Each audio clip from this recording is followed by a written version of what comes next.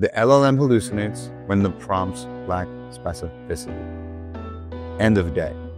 It will not hallucinate if you keep your specific questions and you can actually confirm the answers are correct. It will never hallucinate. It's when you don't ask a specific question and you cannot confirm the specific answer and you allow it to move within that A, B, C, D. That's when you start getting hallucinations, because you don't know if A, B, C, or D, or any combination of A, B, C, D is the actual right way. Hey, it's Shawn. Welcome to your weekly CHL feed.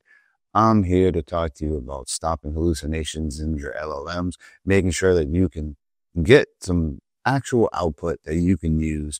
Last time I was here, we were talking about grounding and how to use your own data to make sure that your LLM is tethered. And now what we'll do is we'll compound on that. We'll talk about making sure that the LLM doesn't make things up, doesn't conflate things, and you can trust the data that comes out of it. All right. So the first thing that we have to do, step 0, we have to define what is a hallucination, right? What does it even mean? And at the end of the day, it's just confidently incorrect information. So everyone's been on Reddit. Everyone has talked to some people who just fully don't understand what they're talking about, but fully think that they do. The words that they're using make sense in the order that they're using them, but the concept that they're trying to get across doesn't, or quoting statistics incorrectly. There's plenty of information out there that you can say, yeah, okay, I get it. This is just so confidently incorrect that it's interesting, right? But why does this happen? What are we actually witnessing when we see a hallucination within an LLM? And I like to give examples of how these things work. So what we're going to do is we're just going to look at the country of France real quick, okay? And the reason is because it is a country that has a very clear dichotomy of time, and the LLM can get very confused by this if you don't give it context, okay? So France, right? There was king and then there was non-king, right? So you don't have to be a history buff about this. Like, there's a time in France where they had kings. There's a time in France where they didn't have kings. Now, what we can do from this is we could discern there is context for questions about France if you wanted to know what was happening at any time or currently, right? So in Wikipedia, you could say, well, capital of France, and then you're going to get pre-king, which is this one. And then you're going to get post-king, which is provisional seats of the government. So once the kings were no more, and if France was a country, you now have a timeline, which is the actual capital cities of Paris over time. Okay. So king, no king, France, got it. Why does this matter? If you ask the LLM right now, what is the current capital of France? Right? What is the current capital of France? It's going to answer you Paris. Why? Because its context is what I just showed you. Its context is France as a country. Current means chronological time. So like if you look at the training data, like it's a very simplified example, but this would be the training data of current data of France, right? So they look at this and they say, over this much time, 1871 to 1945, here's the chronological history of France. But because we added the modifier in our prompt and we said the current capital, or honestly, if we just asked for the capital in any way that wasn't historical, because the LLM will give us generally intention, it's going to do that.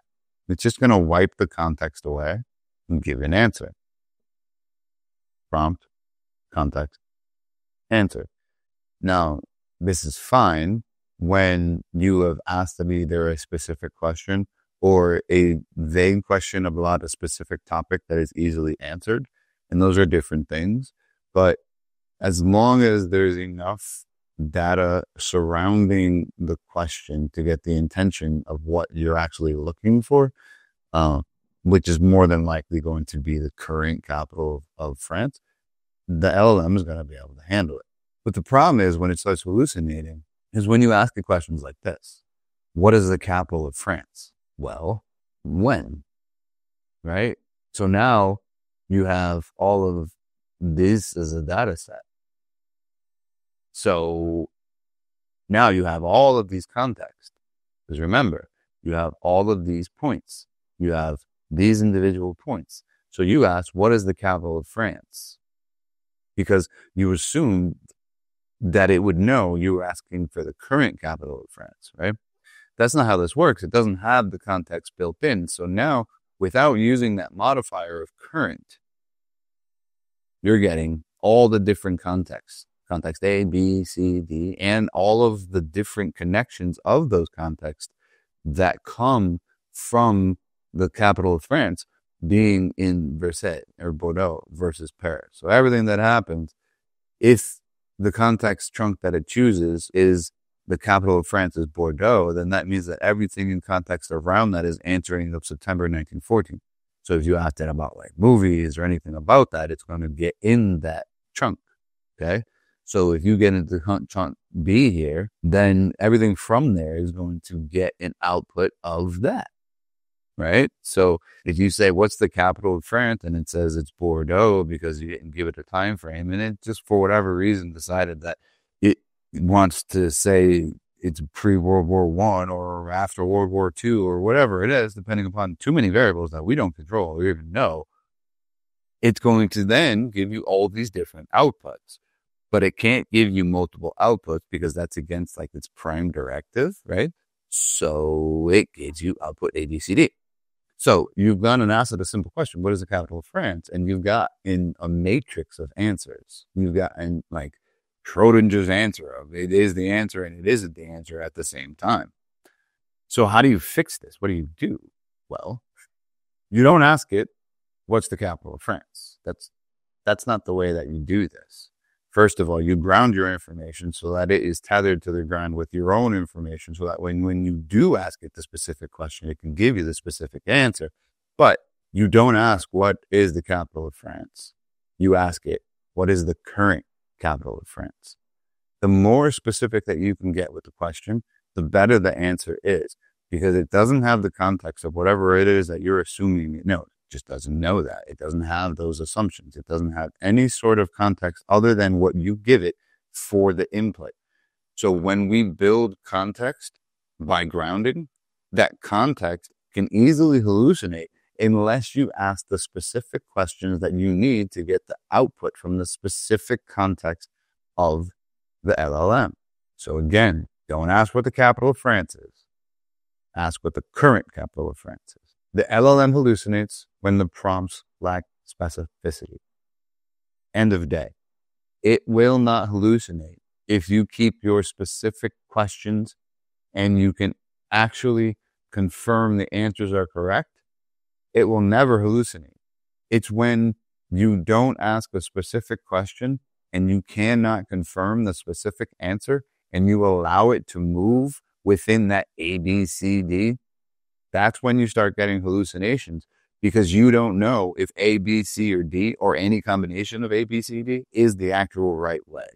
So the thing that you have to do is make sure you ask a very specific question and you can confirm the answer for, and then from there, you can start manipulating the system to scale that up. But if you're not asking the right questions, you're going to get the wrong answers. So next week, what we're going to do is we're going to go forward and we're going to look how to actually think multi-agent wise. So none of this is a problem. So you ground all of your data. You then go ahead and stop it from hallucinating and then break it out all into agents so that way you can confirm all the answers, even if you do get A, B, C, and D. Thanks for watching. We'll see you in the next one. Have a good day.